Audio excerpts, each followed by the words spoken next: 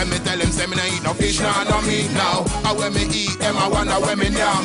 When me tell him say that I'm a vegan, man. This is actually an up-to-date video, so this video is made today. Just because this is some fresh information that needs to come out right now. Well, I found this document that shows that has been revealed that Norwegian fur farms are feeding mink and foxes with whale meat. And why is this ascertained? Well, first of all, I thought this was an April Fool's joke, but when I looked into it further, just because it was posted April 1st, the official document was this one. The Animal Welfare Institute in the United States has actually been showing that this is actually real.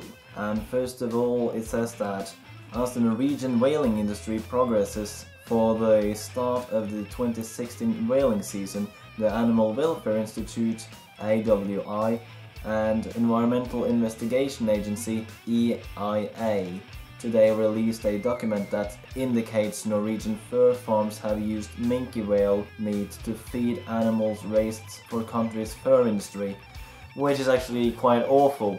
Yet a minor thing that I did actually see here is that their quota is now up to 880 minke whales this year, although the quota is usually 1,286.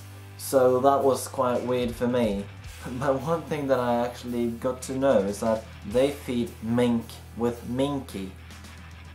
Quite strange, huh? Also another thing that some of the whalers say that is not going on, and it is the illegal acts. Well, if you look here, whaling in Norway violates the international approval commercial whaling moratorium and continues despite the dramatic decline in demand for whale products in Norway.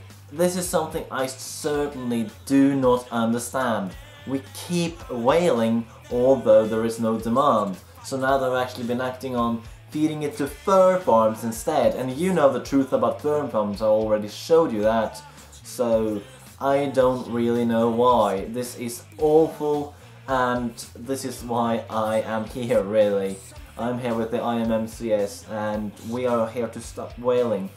But I think if we can make it so that the fur farms stop in Norway as well, and they don't have the demand for the whale meats that actually the Norwegian population don't have either, then they either need to find someone else to sell it to, or they're bankrupt. So there you have it, I just had to inform everyone.